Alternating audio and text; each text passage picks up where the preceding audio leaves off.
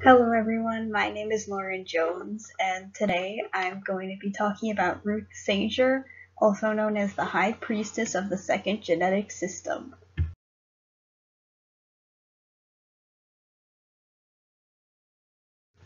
Ruth Sager was born on February 7, 1918 in Chicago, Illinois, right when World War I was nearing its end, but the Spanish influenza was gaining momentum, and it claimed her mother when she was only a year old. Sager's family was supportive of her receiving quality education, so in 1938 she got her BS at the University of Chicago, in 1944 she got her master's at Rutgers, and in 1948 she got her PhD at Columbia. Just before Sager was born, Thomas Morgan discovered sex-linked inheritance in fruit flies. While Sager was in school, Luria and Delbruck discovered mutations are random, and when Sager started her work, Watson and Crick discovered the structure of a DNA molecule. Starting in 1949, Sager worked in research at Rockefeller University. In 1955, Sager returned to Columbia as a research associate, and she was appointed professor at Hunter College in 1966. It was at Rockefeller University in 1954, working with Dr. Sam Granick, that Ruth Sager published her first major discovery, Mendelian and non-Mendelian heredity. So let's walk through it. At the time, geneticists believed eukaryotic cells only express DNA in the nucleus, but Sager used Mendelian cross-testing to show that mutations can come from outside the nucleus, while testing antibiotic resistance in algae.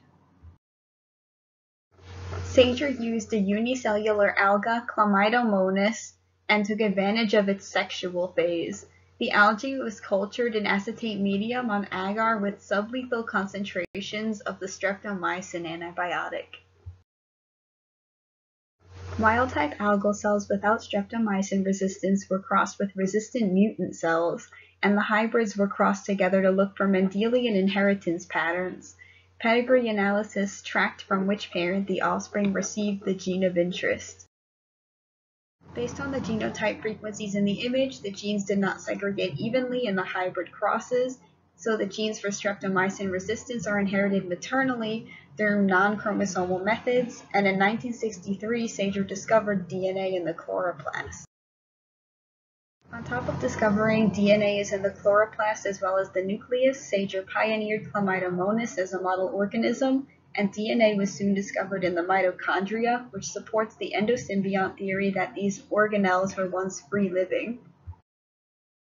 Sager eventually began to take interest in DNA regulation of disease. After a research fellowship in London in 1972, she began working at the Dana-Farber Cancer Institute and was one of the first women full-time professors at Harvard Medical School.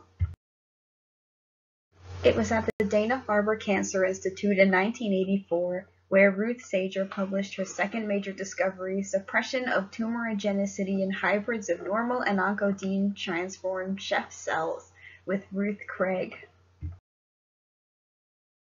At this time, oncogenes were understood to be mutations that cause cancerous tumors, but Sager proposed the loss of tumor suppressor genes are also needed for cell growth to become unregulated in the first place.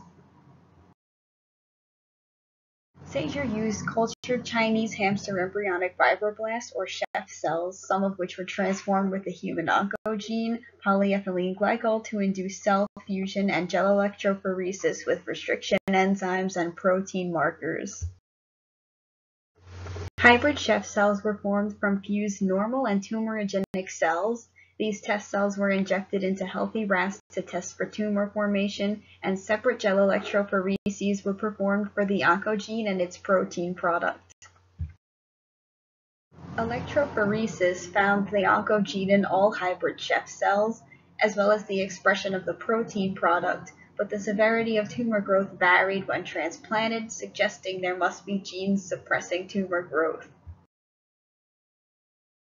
Sager developed cultivation systems for Scheff's cells as well as human mammary cells.